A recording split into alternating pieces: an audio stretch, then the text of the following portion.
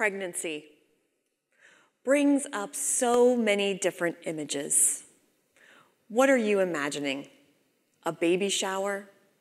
Maybe the birth of your own children? Family? I'm a mother, so those are the things that I am thinking too. But I am also a doctor, an obstetrician. So my images include flashes of hospital rooms, operating rooms, surgical instruments, blood, and the vivid flashbacks to a sheet covering the face of my patient, Angela, who, despite all of the modern technology, research, and interventions, we just couldn't save. Flashes of the devastated faces of her partner, her children, wondering, how could someone die from being pregnant? People do die from pregnancy-related causes. In fact, this is so important, it's been studied for decades around the world. A measurement tool called the maternal mortality ratio has been created. Think back to 6th grade math. A ratio is a way to compare two terms at different time points or between different locations or groups. Maternal mortality is death related to pregnancy. This becomes a ratio when you compare the number of deaths to the number of live births in the same group. Unlike many ratios, which you would like to see trend up over time, like your pay rate, the maternal mortality ratio, you want to see that go down. Down is less deaths. So, as one would hope and expect, after decades of research and medical interventions, the maternal mortality ratio has decreased significantly around the globe. But there is an alarming problem in the United States. Over this same time period, the maternal mortality ratio has more than doubled. So if you, as an American, have a baby now, your risk of death is 100% higher than it was in 1987.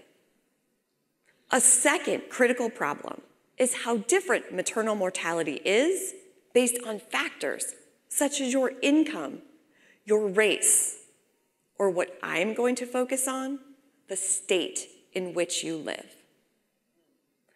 So let me explain by talking about Missouri, not just because you happen to be sitting in Missouri right now, but because as a pregnant person living in this state, your risk of death is twice the national average. It's twice that of surrounding states. It is more than 8 times states with the lowest rates. So simply by living in this state, your risk of dying from pregnancy is higher than in 42 other states. This information is terrifying, especially if you are sitting in this audience and are pregnant right now, or if you even plan on becoming a parent one day. This is being urgently addressed. Missouri has formed a committee with over 20 experts from multiple backgrounds, including medicine and public health.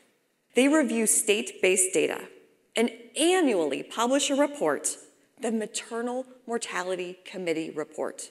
The second annual, published this year, was more than 60 pages long. Missouri's work is based on the successful actions of other regions in the country. For example, in California, in the last 15 years, using a similar model, the maternal mortality ratio has decreased by 65% to the lowest in the country. These state-based reports provide the ingredients and the instructions, just like individual recipes, for these states to follow. So for a moment, think about your famous family recipe for pumpkin bread. You have ingredients, you have instructions. You've tested them over and over again. No matter where you are, that pumpkin bread is the same, and it's delicious. But if you forget a key ingredient, or you complete your steps out of order, your pumpkin bread is flat, salty, completely inedible. Your recipe may be extremely complex, with multiple ingredients, time points, and a long list of instructions. But if you follow the recipe, you always succeed. As a physician, I review these reports. I incorporate the key findings into my everyday patient care in both Missouri and Illinois. It was immediately clear to me that the Missouri report lacked a key ingredient: family planning. I was shocked. As a reproductive health specialist for over 17 years, I know what a crucial time this is for Missouri patients, mothers, to make sure that nothing is being ignored. In fact, when you take that new Missouri report and you apply the search terms of contraception, birth control, abortion, or any family planning related search term, there are no hits. Compare this to states that have been successful. Their reports include family planning over and over again. So why is family planning so important? You must first understand that maternal mortality risk is based on three main factors: the number and timing of pregnancies, the presence of other medical conditions, and obstetrical care. When patients have access to family planning measures like birth control and abortion, they can directly control their own number and timing of pregnancies. Patients, in collaboration with healthcare providers, can plan to optimize outcomes related to their medical conditions and obstetrical care. Did you stop listening when I said the word abortion? Let me be clear, this is not political. It is medicine, it is public health, and it's life and death. So let's go back to my patient, Angela, who I met very close to the end of her life, but I do know some about her medical history. She had a known high-risk pregnancy. She was 40 years old, putting her in a high-risk age category. This was her 5th pregnancy. She had become pregnant shortly after her 4th C-section. Multiple deliveries and short intervals between pregnancies are also higher risk. Angela also had a medical condition, which ultimately led to her death. She had developed an issue between her placenta and her uterus, which caused an uncontrollable hemorrhage. I also know that Angela had planned on her 4th baby being her last. She had decided with her partner to undergo a permanent birth control procedure, a tubal ligation, which ultimately, for reasons out of her control, was not completed at the time of her delivery. She had a very hard time entering back into care and obtaining adequate birth control.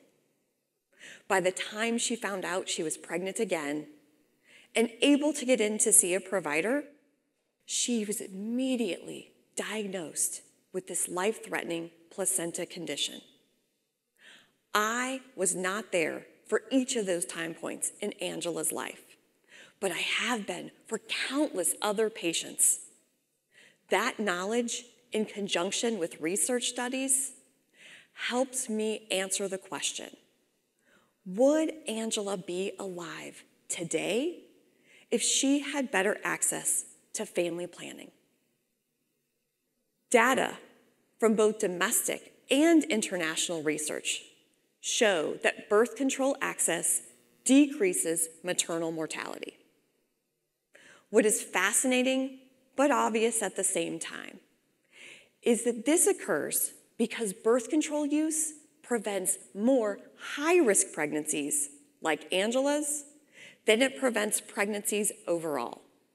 So even in countries like the United States, with relatively high birth control use rates, if you are able to continue to fill the many unmet needs for contraception, you can decrease maternal mortality by 30%. So what would that look like for Angela?